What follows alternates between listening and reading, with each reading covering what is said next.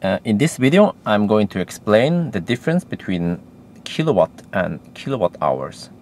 I see on the forum and on Facebook and pretty much everywhere that people they mix up these two terms, or whatever you call it. So what's the difference between kilowatt and kilowatt hours? I actually did the same mistake in one of my. Just look at video number 1. Kilowatt is power, like the current, the current power pretty much.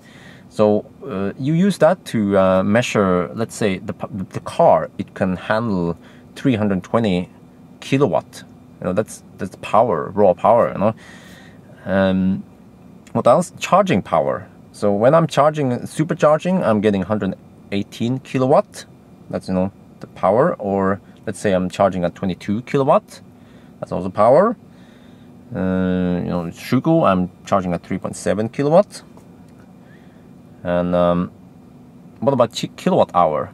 Kilowatt hour, you get that by multiplying power and hours. So let's say if you charge at 22 kilowatt for 1 hour, then you have charged 22 kilowatt hours. So if you charge 22 kilowatt for 2 hours, you will have charged 44 kilowatt hours. I mean, let's forget about there's some less loss in the charger, but let's ignore that for now to make it simple. And what about the battery? Well, the battery is not an 85 kilowatt battery. It's an 85 kilowatt hour battery, because the kilowatt hour is supposed to, it describes capacity or amount of power. So the battery is 85 kilowatt hour.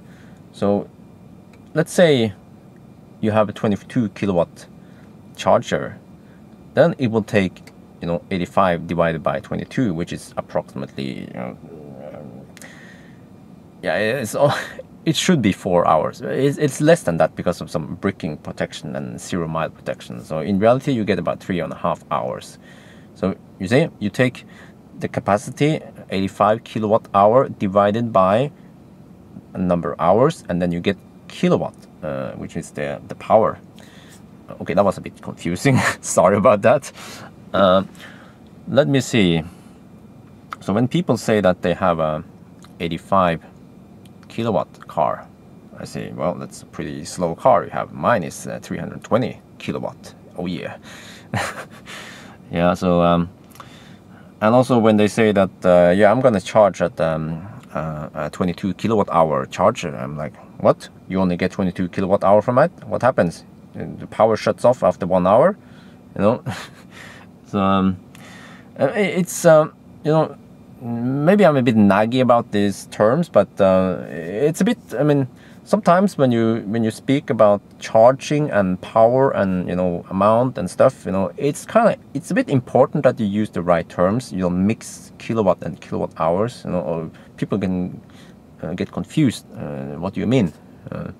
So I don't remember exactly. Any good examples here, but yeah. Yeah, I don't know. So yeah, I guess that's it about kilowatt hour and kilowatt.